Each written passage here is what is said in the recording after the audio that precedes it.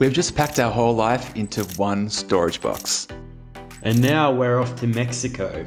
In this video, we'll show our journey in getting from Australia to Mexico, and we'll also show you our first couple of days in Mexico City.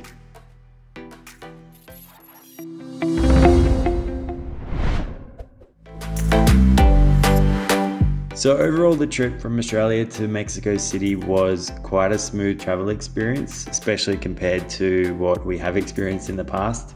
Naturally, the airports were very quiet, with travel from Australia only just opening back up. In saying that, we did make sure we were well prepared for immigration and had all of the documentation we needed, just so we wouldn't run into any trouble.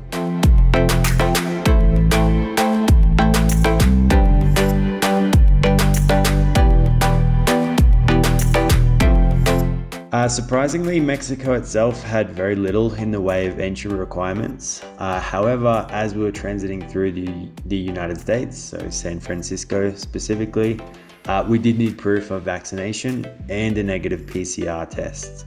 So just keep this in mind when you are planning your trip.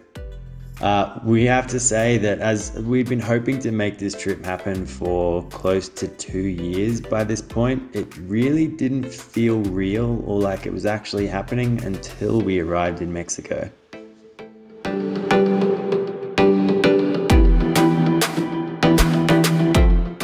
So we rented this Airbnb in an area called La Condesa for around $52 per night.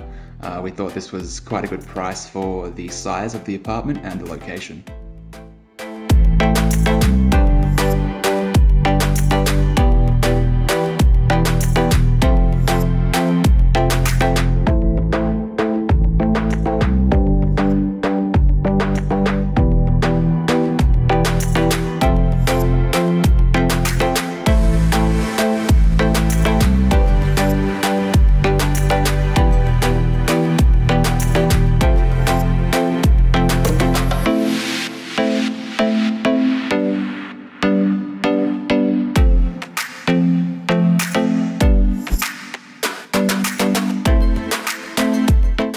La Condesa is one of the more well-known and trendy areas of the city, with plenty of cafes, restaurants and bars.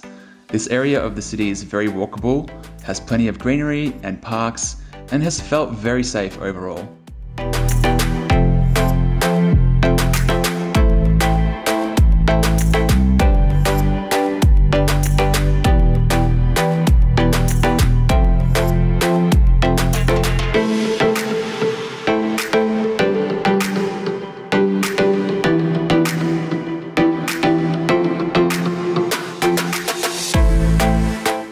Mexico City is seriously huge, with the city itself having around 9 million people and the metro area closer to 22 million.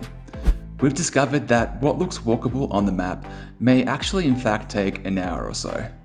We're planning to stay in a few different neighborhoods just to get a good feel for the city, with Roma Norte and Polanco to follow.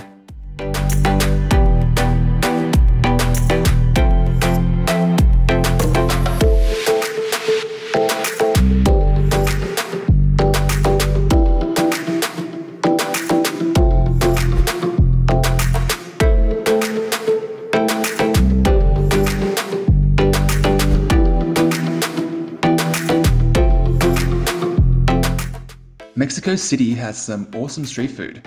We haven't actually had a chance to try it yet, but we have a taco bicycle tour booked that'll take us to all the best street food places. So we're keen for that, and we'll be including this in our next video.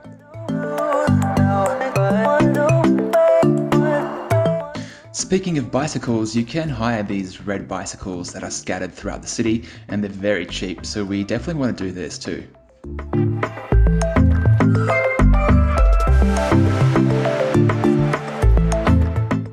We didn't realize this until we got here, but you do have to tip in Mexico. 10 to 15% is the usual amount, so just be aware.